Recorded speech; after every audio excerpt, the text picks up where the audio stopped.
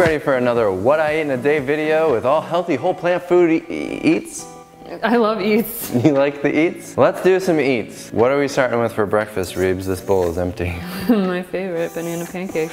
She loves the Well Your World banana pancake mix, so we are gonna jump right into breakfast, and it is our simple banana pancake mix. What is faster than this? You're about to find out how fast this is. I mean, this is like as fast as oatmeal, don't you think? Faster sometimes. It's the best when on the weekend you ask me for banana pancakes and I'm thinking that's the easiest ask. Yes is my answer. You always say that this is like a weekend meal and I'm like, why? It takes like no time. I don't say that. You request it as a weekend meal, and so that's what we do. There are directions on the bottle. If you've never used it before, you can like follow the directions, but you don't really need to follow the directions. You can just throw your mix into a bowl. You'll figure out how much you want when you've made too many or too few, and then you just add milk. Once you've done this a couple times, you know exactly how you want your batter as far as thickness. The thicker you make the batter, the fluffier the pancakes. The thinner, the thinner. Wow.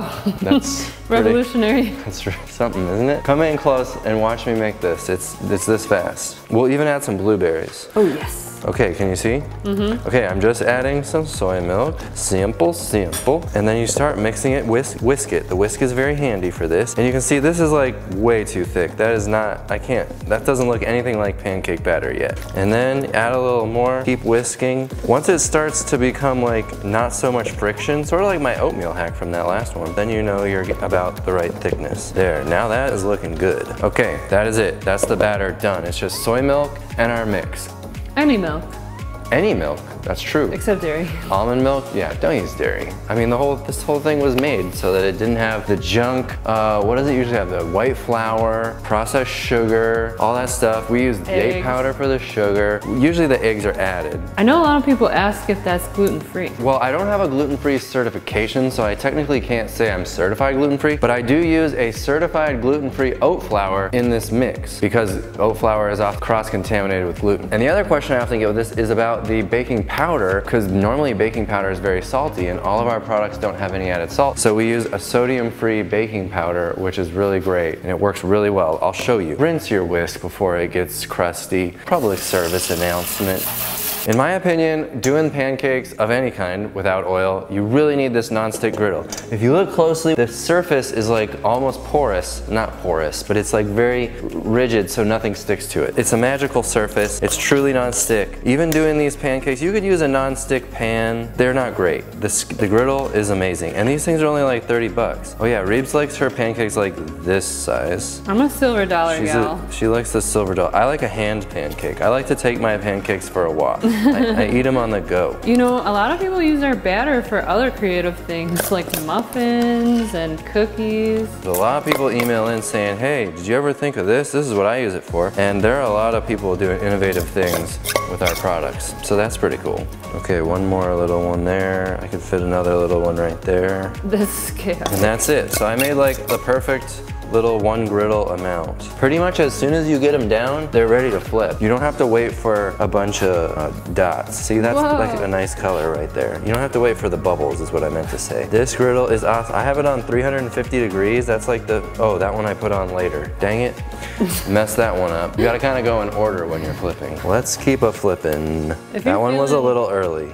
If you're feeling really naughty, you could add some chocolate chips. Oh, I forgot to add the blueberries. Why don't you make a compote? Ooh, I'll make a compote instead. I jumped the gun. I flipped a little fast, but you can go as brown or not brown as you want. That one's gonna be perpetually messed up. Don't get the ugly ones in the video that I messed up. If I was gonna do blueberries, I would have just, right after I put the batter down on the griddle, dropped some blueberries on. Like in a smiley face design? Heck yeah. I used to make a Mickey Mouse pancake too. I don't know how you compote, but I compote just like this.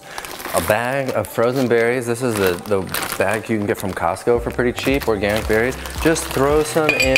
The strawberries are a little big for this, okay? So get the blackberry, the blackberries and the blueberries work the best. And then you could add just a splash of water. My kettle's empty, so that's fun. I've got it on high. They melt pretty fast. You can smash them a little with a masher if you wanted. I added a little too much water, you guys. Just don't worry about it. Maybe I'll throw in more fruit to reduce it instead, or you can just let this boil and it will thicken up real nice, and that can be your syrup. Pretty easy, huh? Oh, and if you want it sweeter, you could add a little bit of date powder. Here's the Well Your World date powder. This just adds a little more sweetness to it. Now you have a healthy, whole food syrup. Wow, look at that. Nice, thick, syrupy, whole fruit.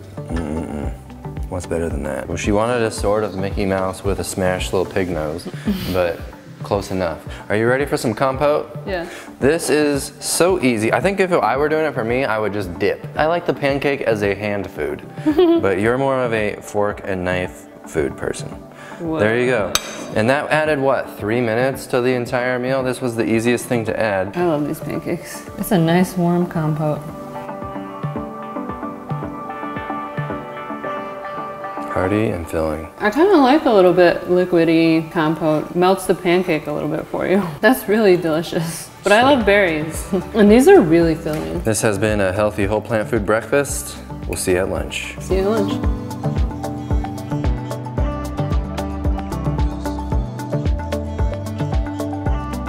Oh, do I have an appetite? It is lunchtime. What's for lunch, Reebs? Stuffed pepper soup. I haven't made this one in a little while, which is not cool. Printed it out, it's gonna go on the pantry. You know how we do that. But this is a really simple recipe. You know I'm all about really fast, easy. That's what makes our plant-based YouTube channel, I think, different from others, is it's all about fast, simple, take out all that complication, you know what I mean? There are a few different ways you can do this. If you're a food purist, then you can use fresh produce. You can chop up your onion and your bell pepper, or you can speed things along. You can use the frozen bagged onion or bell pepper. That's really handy. Also, this dish calls for some cooked rice and lentils, so we often will make big batches of lentils and rice to have in the fridge for our meals throughout the week because it's just so easy to make them. If you don't even want to do that, you can use the frozen bagged rice, canned lentils, and then there's absolutely no preparation needed for this recipe at all, and no chopping. So there you go. But did you tell them the most important part is that they don't actually have to stuff a pepper? You don't have to stuff a pepper. This recipe just in and of itself is a simplification over the traditional stuffed pepper, which we do have in our cookbook, and I love stuffed peppers. They're fantastic, but they are a little bit of extra work. Why not just get all those delicious flavors for your like during the week meals, and you don't have to fancy it up so much at every meal. I'm all about that. The other thing you may notice is that I have the pot sitting right here next to the cutting board. Oh my gosh, you're not gonna put the veggies into a preheated pot so that you can properly saute them for the minimum number of minutes to make this recipe delightful? No, you don't need to do any of that. You can saute with the spices and all that and then add the tomatoes, blah, blah, blah. This is all dump and go. Put it in, heat it up, eat it. You know what I mean? So I didn't have the frozen bell peppers diced up, and I like chopping, so I don't mind a little bit of prep. Tastes exactly like a stuffed pepper, so I'm never stuffing a pepper again. Oh no, you make some really good chili rellenos though. Oh, that's different. Is it? Okay, yeah. Good. Okay, so I'm not gonna miss out on all stuffed peppers. Okay, a lot of people write in asking what kind of Dutch oven you use. It doesn't really matter. I have a couple different sizes, like sometimes this one's a little too small. This happens to be a Cuisinart, but like get whatever you can get at TJ Maxx on the cheap. We have one in our gear link down below. You can check out all of our gear that we like to use, and you can get it on Amazon real fast. This is an enameled Dutch oven. You know, it's a little bit more non-stick, but the enamel like lasts, unlike a lot of non-stick. Plus, I don't really care about the non-stickiness of it, but they're really easy to clean, and I love Dutch ovens. They heat really uniform throughout, so it's really good for these big one-pot meals. So there's one pepper. We're gonna do one more. 2 bell peppers. So that would be like 2 bags of the diced frozen bell pepper that you can get at Walmart, for example. Not everybody has the same options. Here's a bag of chopped onions from Walmart. This one was getting a little bit old in the freezer, so I wanted to use it up. Why not? Even if it's got a little freezer burn, no big deal. You're not gonna notice. We've got these cooked lentils. This is just the regular brown lentils, are they called? Whatever. Are they brown or green? I don't know anymore. I cooked it like pasta, just like you showed me to. Yes, I love to cook my lentils just like pasta. Pretty much all things I cook like pasta. So I threw in a couple cups, measured cooked. So if you use a can's like a cup and a half. It's pretty close. You could do more if you want, no big deal. Same with the rice. Reeb's made some Instant Pot brown rice today. You don't really have to measure, you guys. So it came out looking like an Instant Pot. Yeah, but it didn't get mushy. It's perfectly fine. You can break it up. Once you add the liquid to the soup, it'll all break up. Maybe a little bit more, and that's about 2 cups of rice. Some tomatoes. Try to get the no salt added. Just like these lentils were no salt added, try to get no salt added tomatoes. We've got a couple cans of tomato sauce and a can of diced tomatoes. Please rinse and recycle. Let's add some flavor. By the way, all the recipes for these What I Eat videos are down below in the description box. Click the link, get the recipe, boom. This is gonna be a couple tablespoons of Italian seasoning. That's the most common stuffed bell pepper type of flavor, I feel like. But we like to change it up from time to time, so I'll often make it kind of jambalaya style with our voodoo seasoning, or Mexican style with our fiesta seasoning. Nice. Really, really good. Great options. That voodoo, ooh, that would be so good. A little crushed red pepper. Gotta have a little bit of heat. Yeah, baby. You're just measuring it Dylan style. Well, you know, that's what you gotta do. A little garlic, couple teaspoons of garlic, whatever. Couple teaspoons? You had like a quarter cup in your hand. No, it's the camera adds 10 pounds. Don't worry about it. We have the world's greatest non-fortified nutritional yeast at the best price on our website. Free shipping at 50 bucks. Throw in some nooch. I know you can get it anywhere, but ours is the best. Okay, that's pretty much it. We're gonna throw in some veggies. Oh boy. Wow, the container came right apart. I was about to yell at Reeb's for not screwing the lid on, but that's not what happened. A couple cups worth. You're just gonna add enough veggie stock to get to your desired consistency. So when we go to the stove, we'll add more. Don't let La Cordon Bleu see this video. The cooking school? Yeah. Now that I've stained this one with blueberries, let's keep it going. I'll have you know, by the way, that I get emails all the time, people saying, Dylan, you say you're not a chef. Boy, you're a chef, mister. I actually am not, just so we're clear, but thank you for the lovely compliment. You don't have to be a chef to eat this way. Look at this meal I just made. Like Reeves said, any chef would be offended by this meal, and that's when you know you're doing it right. If you want it stewy and thick like that, great. Just let it heat up and cook everything through. Obviously, the rice and lentils are cooked. We need to cook the bell pepper, the onion, maybe just let it cook for 5 minutes. If you want it a little soupier, no problem. Just add a little bit more veggie stock, or water is fine. It doesn't have to be veggie stock. And then you can get wild. I mean, what else could you throw in here? You could put in some chopped mushrooms if you want to. Ooh, yeah. You could throw in some black beans instead of the lentils on one day or another, just to change it up and keep it fresh. I'm not a really good cook, and I would be confused. Do you cook it uncovered or covered? Well, if you want to get it up to a boil faster, then cover it, because you'll lose less heat out the pot. But you don't really need it covered like now while you're cooking it, because it cooks really fast. It is hot. All we gotta do is let it cook for a few minutes to soften our veggies, because we didn't saute them first. And boom, you are done. I know you're gonna ask me if you can do this in the Instant Pot. My answer is yes. You can do pretty much anything in the Instant Pot. This would just take like, what, 1-2 minutes on high pressure in the Instant Pot, assuming you're using already cooked rice and lentils. If you were gonna cook the rice and lentils from scratch, then you'd need to add more water and then cook it for longer, like 20 minutes. I don't know the calculations for that off the top of my head, so you'd have to experiment a little bit. Totally SOS free, can you believe it? No added salt, oil, sugar, but this is a tomato soup. So a really nice thing I like to do for tomato soups, it's optional, is throw in a little bit of date powder. It just cuts the acidity from the tomatoes and gives it a little bit of a neutral flavor. Now is when you could put it on low and you could cover it and you could just let it cook for a few minutes. Oh, I'm ready to eat. And this makes like a nice, good-sized pot. And how much was this? Like almost free. It's just a couple cans of tomatoes, some lentils, rice. This is the cheapest way to eat on the planet. It's delicious. It keeps you healthy so that you can do all of the fun things in life that don't involve food. I was all about, don't get tomatoes that have the added salt. There's so much salt in canned tomatoes normally. This is when you would add the salt if you're a salt person. You just take a little sprinkle. That's way less salt than you would get if you were using salty tomatoes, salty canned lentils, stuff like that. And now you have complete control over your salt intake. You know, a lot of people think that because we sell totally no salt added products, that means that I'm like really super religious about not having any salt in my diet. That's not the case. But all of the packaged food products out in the world have just such an extreme amount of salt. It's important to me that you add the salt yourself if you are a salt person. Oh boy, it is hot as you can imagine. This is so good. This is like a blank canvas. It's delicious, it's hearty, it's filling, it gives you tons of energy. This is the best food, and it doesn't give you a heart attack. But does it taste like a stuffed bell pepper? It absolutely tastes like a stuffed bell pepper. We better turn the camera off because I'm about to embarrass myself with the way I'm gonna eat this. So we'll come back at dinner, how about that? Sounds good.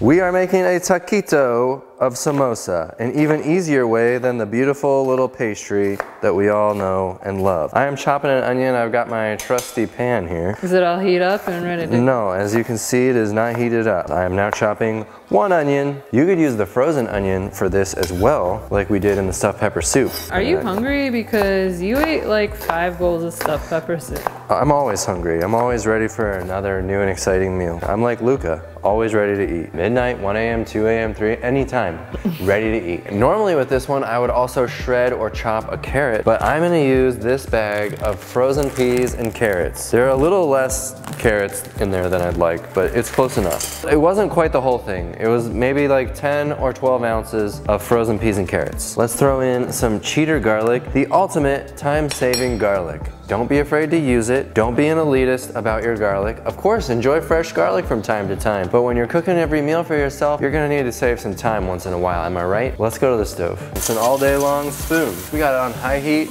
The sizzle sizzle. I've got my busted tank of veggie broth here, so I might as well use it. Just to keep it from sticking. We don't cook with oil. You don't need all of that. It makes everything hard to clean, and imagine what it does to the inside of your body, just the same. Look at that. That looks like a beautiful ratio of peas, carrots, and onions. I love it. Now I've got some curry powder. This is a samosa after all. Teaspoon or 2 of curry powder. That's about a teaspoon or 2. Don't get carried away. Some cumin or cumin, whatever you want to call it. Maybe throw in a half a teaspoon or so of that. You could put in other Indian spices. You could do coriander. You could do anything you want. Just go for it. A little onion powder. There we go. And let's put in some hot paprika. You could use smoky or a sweet paprika with some crushed red pepper, but I'm just gonna use this hot stuff. Look at that. Hot Hungarian style paprika. Works for me. Get it in there. And then we need a little juice. Whoa, you ate a lot of soup.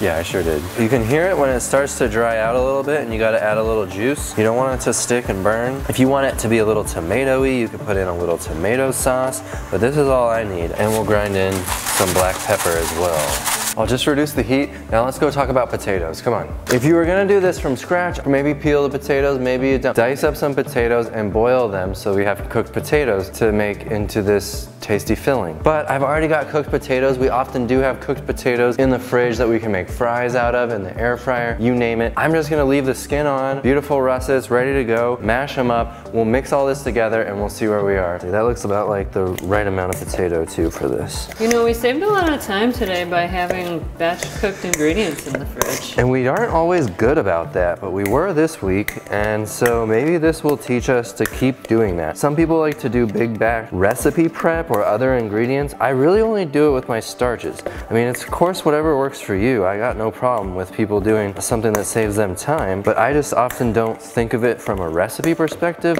I think of it more from an ingredient perspective, and then I just decide what I'm gonna eat the day of. So this is nice and smashed, and I think what I'll do is just throw it right into the pan on the stove, add as much veggie stock as I might need, and I think this is gonna make it a really nice creamy filling. What do you think, Reebs? Yeah, that's perfect because they're cold from being in the fridge, so that'll warm it up. Good point, good point. Let's throw it in. I'm just going for it. If it's not the right amount, whatever, we'll just have to figure that out when it happens. If anything, you could add a little more potato. I think the amount's gonna be perfect. I'm gonna add a little bit more juice. We're like almost out of this veggie stock, which is perfect. With the weird no lid. Yeah, let this kind of come together and get creamy. This looks like the perfect ratio. Add a little turmeric. Ooh, turmeric definitely needs to go in here. Just a little. Stir it all in. Everything's pretty well heated through, so these taquitos will cook really nice and quickly in the oven. It's time to stuff. What do you say, Reebs? Heck yeah. This is like my favorite now with the frozen peas and carrots from Winco. Genius. You know, I sound like a broken record, but everything we make, I say, oh, Luca would love that too. He really would. He loves this kind of, just this filling by itself would be the perfect meal for him. And we'll do a full taste test of all the meals with him. Still, don't you forget to warm those tortillas, because last time you made taquitos, you were embarrassed. But here's the thing, these ones are fresh made, look at them. I didn't put them in the fridge. If I'd put them in the fridge last night, when I bought them from the store,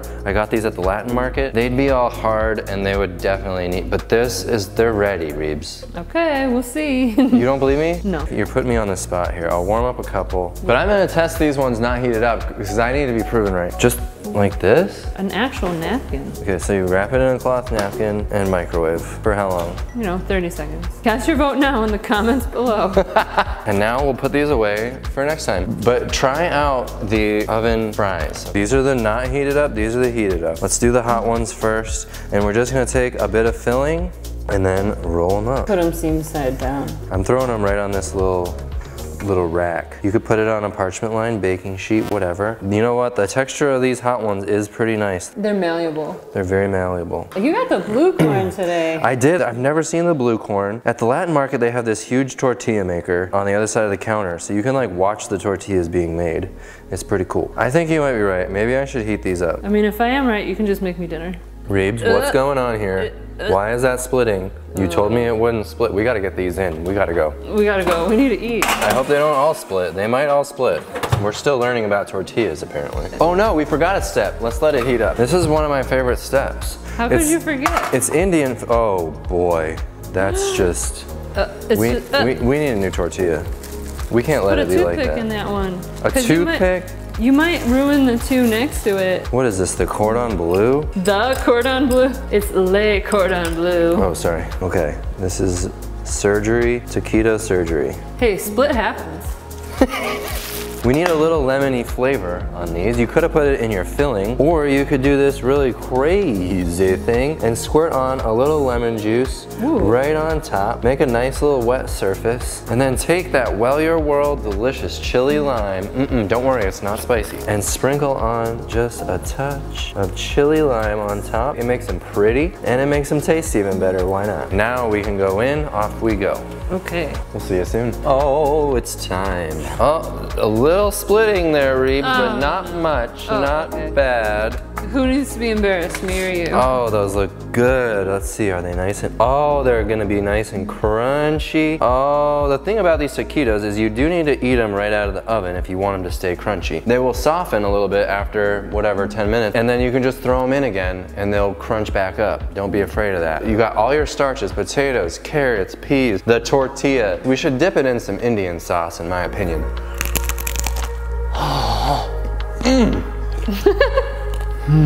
You do need a minute to cool. Even for you? Little Well Your World Indian sauce. Starch wrapped in a tortilla chip. Yeah. It doesn't need much, just a little dip. Cold sauce or that hot filling. You could warm up the sauce if you wanted. No, I love it like that. This is truly delicious and underrated meal. This should be eaten in this family more often. I'm glad that we made this video because I felt that way about the stuffed pepper soup too. That one slipped through the cracks. Recipe amnesia. Recipe amnesia is real. Don't get caught up thinking that every meal, every dinner has to look like some sort of standard American plate where you've got a main dish and a bunch of sides all around it. A soup course, a salad course. Well, yeah, that's a good example too. You can just eat this as a meal. Don't be afraid to eat simple food. This is a very well-rounded meal. There's lots of tasty ingredients, herbs and spices, all kinds of stuff in here. You want to have some fresh greens and stuff with it to feel like you want to get even more well-rounded? Sure. But you can also do that at a different meal during the day or a different day altogether. You don't have to have the perfect variety of foods every single day. This is perfectly adequate. I love it. It's wonderful. No changes. When you make simple recipes with simple ingredients, you don't have to worry about going and shopping specifically for recipes because it's just your weekly rotation list. Get in here, you better try this. It smells like Indian food in here because I went outside to take out the garbage and I came back in and I was like, ooh, it smells delicious. You're probably smelling it in the office too. Yeah. Whoa. I can hear that crunch. This tastes like it should be naughty because it's so delicious, but it's really, really healthy. What do you think of the chili lime on top? Oh, it's perfect. And usually we sprinkle some salt on our food like Dylan did at lunch, but this doesn't have any and it's so good. Y'all, this is how we really eat in this household. Our simple recipes on YouTube take all the complexity out of your plant-based diet, so check out more just like this one, and we'll see you on the next video. And be sure to subscribe if you haven't already. Thanks for watching. Bye.